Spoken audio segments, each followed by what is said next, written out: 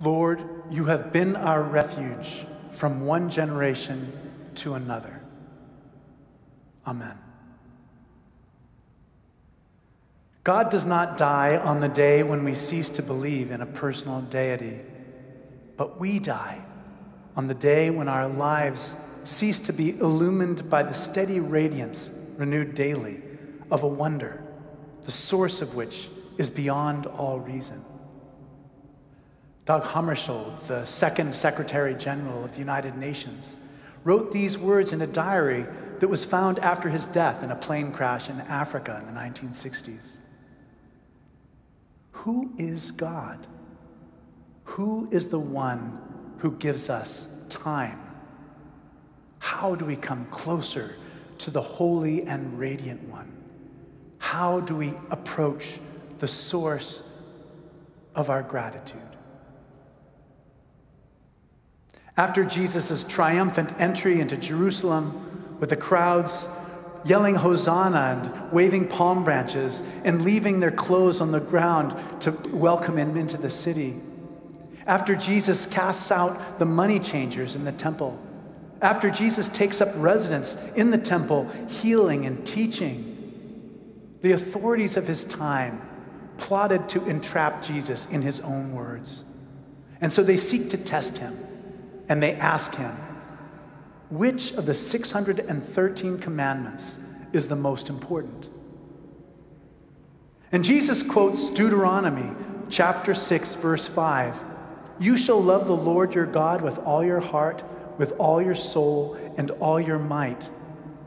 He goes on to quote Leviticus chapter 19, verse 8, saying, the second commandment is like the first one, you shall love your neighbor as yourself.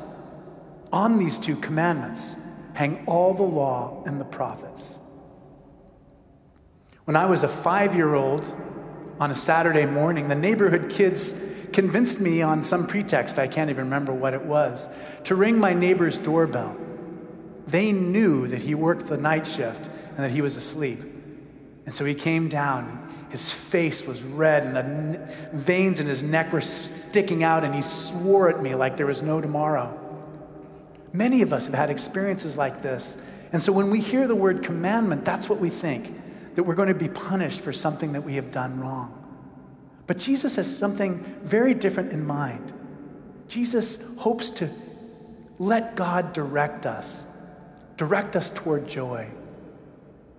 God loves in freedom, not by forcing or compelling us as a dictator might, but God helps us to be what we were created to be.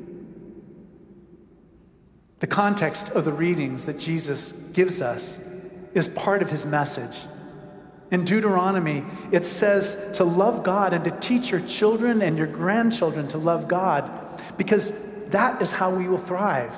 Quote, that is how, quote, your days may be long, end quote. The context of the second commandment in Leviticus shows us what it means to love your neighbor. It gives examples, like when you harvest your fields, leave some of the food in the fields so that the poor can have something to eat.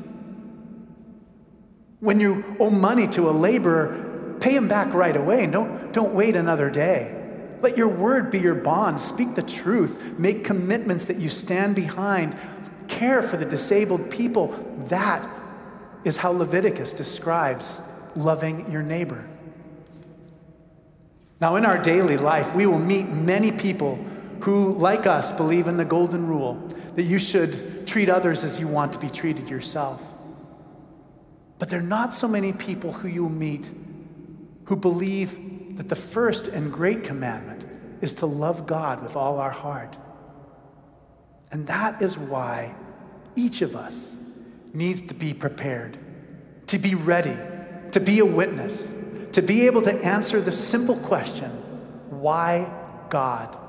Why should God come first? And what does the love of God really look like? One of the reasons why we need to keep God first is because of the problem of idolatry. We are creatures that require meaning as much as we require food and shelter and rest. Meaning is at the heart of our life together. And when we really connect with people, we're sharing that sense of meaning. This week I met with 2 new staff members at Grace Cathedral, and we talked about our life story. That story doesn't exist just inside of me or inside of all the people that I know or all the people alive. It exists in God also. And idolatry, idol worship, is when we take something that should be of minor importance and we make it our whole life. We treat something that is not God as if it is our God. And all of us have seen examples of it, and all of us do it. We treat obvious things like money, our reputation, our career, our pleasure, as if that were our God. But we do this also for other things too. We can take something as good as a mother's love for her child, and we, if that becomes the sole principle of governing our life, can make a kind of hell for the people around us.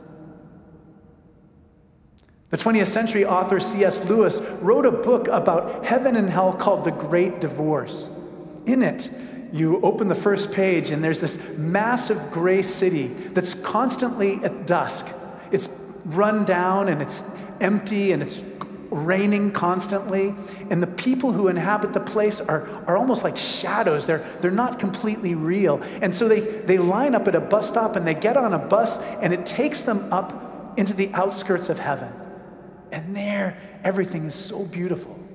There's grass and flowers and trees, and the sky is so blue. And these people who are almost unreal, they're almost like ghosts, are confronted with what is real.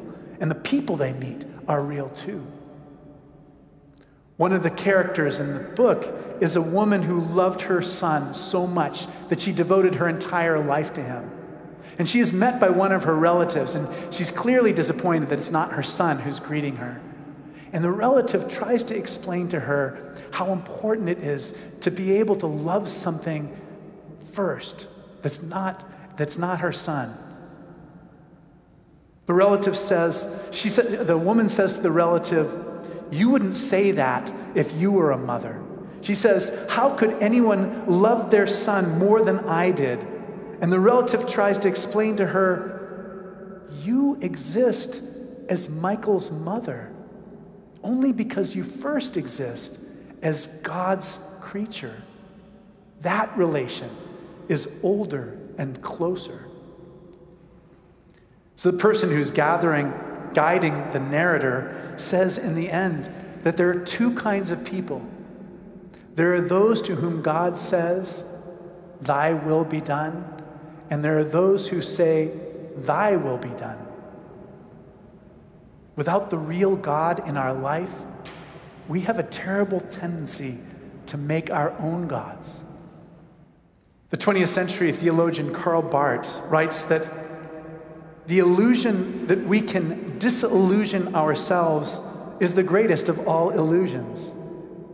We talk as if there's some steady place where we are capable of really understanding God, and we sit in judgment of God, as if we can act in a detached or neutral way. But to use Barth's words, we cannot master God. We cannot get behind God. We cannot grasp God because God grasps us. The nature of God is not an abstract question. The answer to it will completely determine how you live, what you do with every one of your days from now on. How we understand God makes a demand on how we must live. And so this is not an abstract question for the philosophy shop. It's not defining words like omnipotence or omniscience or talking about hypothetical cases. It's about you and me and how we long for the real God who can help us and who loves us.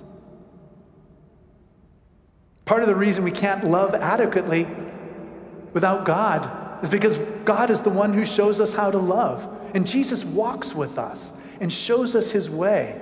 As I said earlier, we're not compelled by God. God does not force us to love him because that would no longer be love. Karl Barth writes, God directs us with hints and advice, not with rules and commands. Quote, "It is not a loud and stern and foreign thing, but the quiet and gentle and intimate awakening of children in the Father's house to life in that house." And so we are people who are becoming awake to God. And as people of faith, we realize that we are never fully isolated in the world. There's so much that we say that we may forget. There's so many experiences that we have that are gone and lost to us, but they are in God. We may suffer the cruelty of injustice and unfairness, but God is still with us, nearer to us than we are to ourselves. And we can seek him out. There is a story about a child of a Hasidic rabbi who used to go out and wander in the forest. And one day his father said to him, "What are you doing?" And the boy said, "I go to the forest to find God." The kindly rabbi said, "Well, that's wonderful, but you don't need to go to the forest to find God. Don't you know that God is the same everywhere?" And the boy answered, "God is, but I'm not. So where is that place?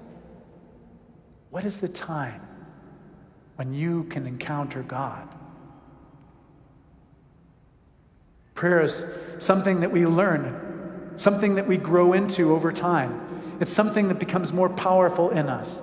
A little seed at our birth becomes a great oak through the time of our life. In his book, The Diary of a Country Priest, Georges Balanos writes about this. It's a long quote, but it's worth it. "The usual notion of prayer is so absurd. How can those who know nothing about it, who pray little or not at all, dare to speak frivolously about prayer? If it were really what they suppose, a kind of chatter, the dialogue of a madman with his shadow, or even less, a vain and superstitious sort of petition to be given the good things of the world, how could innumerable people find comfort until their dying day in the sheer, robust, vigorous, abundant joy of prayer? Could a sane man set himself up as a judge of music because he has sometimes touched the keyboard with the tips of his fingers?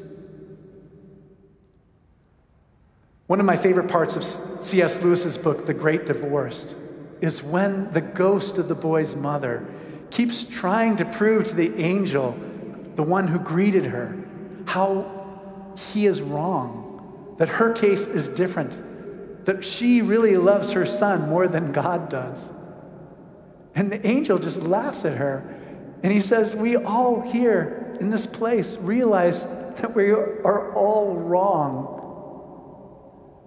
Albert Einstein said that there are two ways of experiencing reality: as if everything is a miracle, or as if nothing is. We are all wrong when it comes to God. But this week, let your life be a miracle. Reach out to the one who is closer to you than you are to yourself. Let us try to love the Lord our God with all our heart, with all our soul, and with all our mind. Amen.